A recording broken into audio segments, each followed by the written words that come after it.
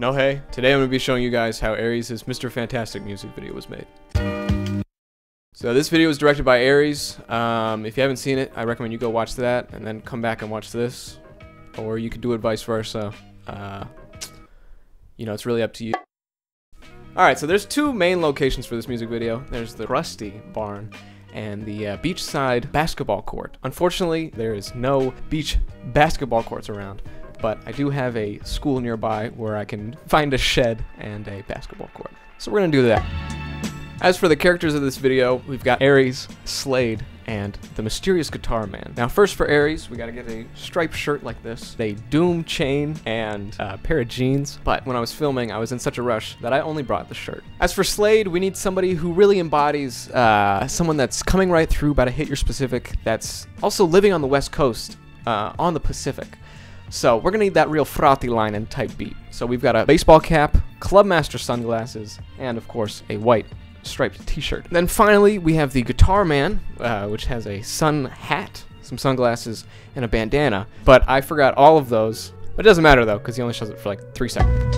Filming is pretty simple. It's all handheld shots, and it's just focused on like Aries and Slade. Now this was my first time having a cameraman, so I didn't really know how to direct the person yet, but we're getting there. I also got incredible stage fright, because there was like a family and a guy smoking a cigarette in both of the shots. So if you look very carefully, you can see that I don't have even a fraction of the energy or movements that Aries had, or Slade. I also rewrote the entire song like an hour before I started filming, so even though Finnish is my first language, I kind of maybe forgot a couple of words. But that's okay, because we can save it in Alright, now on to the fun part. Let's open up DaVinci Resolve here. Okay, let's start with my favorite effect. Just watch that. You see that? How he just wah, wah. Come on! So this is the shot of me getting out of the car, and then I have the shot that I'm about to overlay. So what I did was I went to the color tab. So you can see that there's two of these little window things here.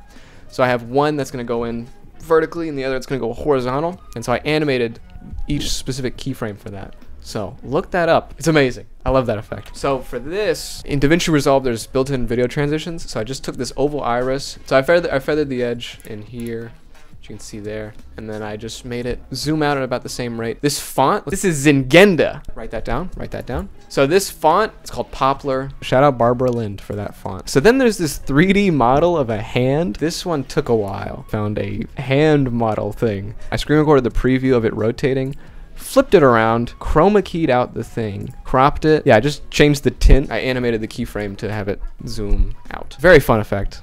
You're gonna see a little bit more of that. And then this is, so this gameplay. Yeah, I just typed mirror, and then I was able to like flip it around. So now we have this 3D Mario. I did the same thing as the hand. Found a 3D model online. Screen recorded it. So I had to learn how to do a repeating pattern in DaVinci. Basically, you just crop it, you like zoom it out, and then you make sure that you wrap the edges.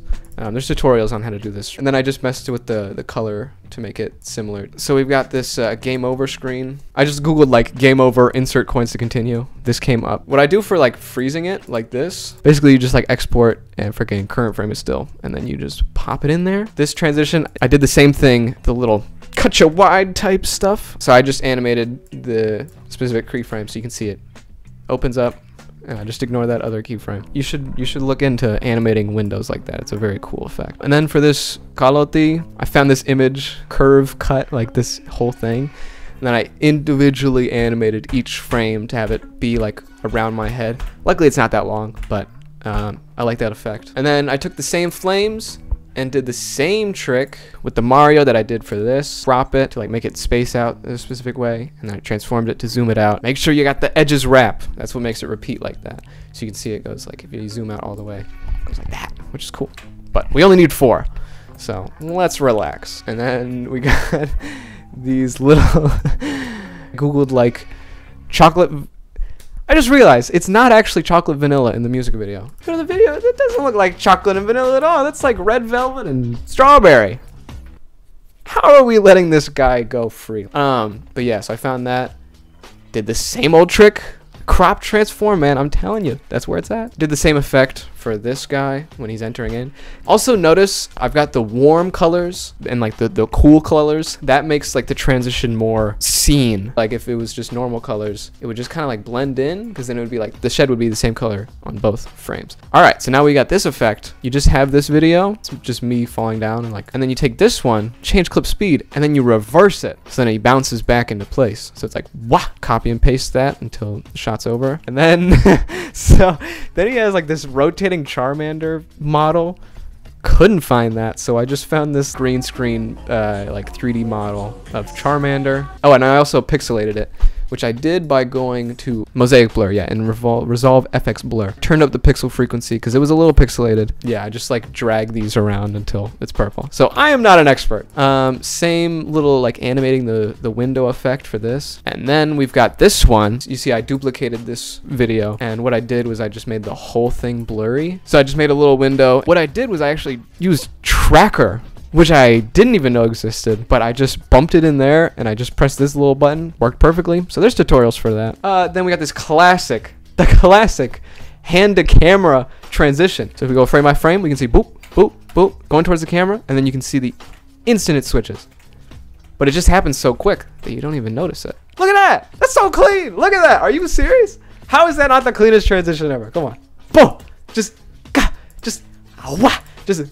So for this basketball court scene, I also changed color grading, because in this shed scene, you see it's more cool colors, but for this, I made it more warm. Literally not a single science to this. I literally just go, I want it to be warmer, and then I just change the saturation and the temperature. I'm like, all right, that looks good. Then we got the repeating brain.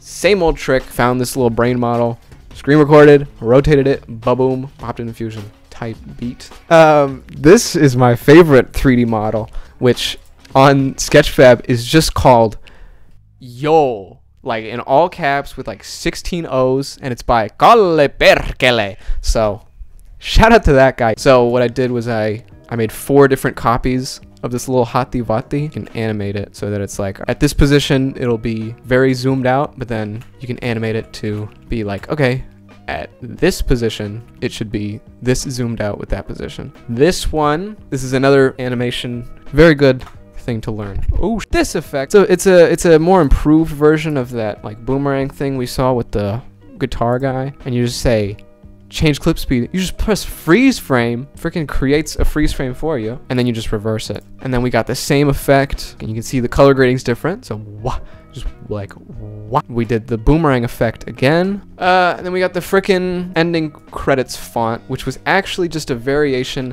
of the Slinky font on pixelart.com, except I went in and I individually changed the letters to make it more like the font from the video. That was incredibly time consuming. I believe I have a clip of when I realized I had to change that font, but eventually I finished it, as the other clip shows.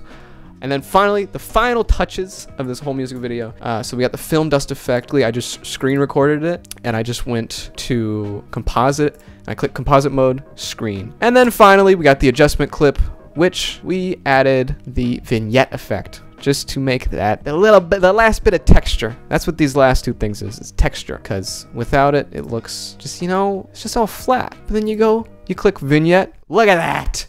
You're immersed in the Aries experience. So yeah, that was how Aries' Mr. Fantastic music video was made. If you guys enjoyed the educational journey that you've just embarked on, be sure to leave a like and let me know down in the comments which music video you'd like to see next. Keep in mind I only have like a week to do a music video and also 0 budget, so yeah, just keep that in mind. Can't do no God's plan.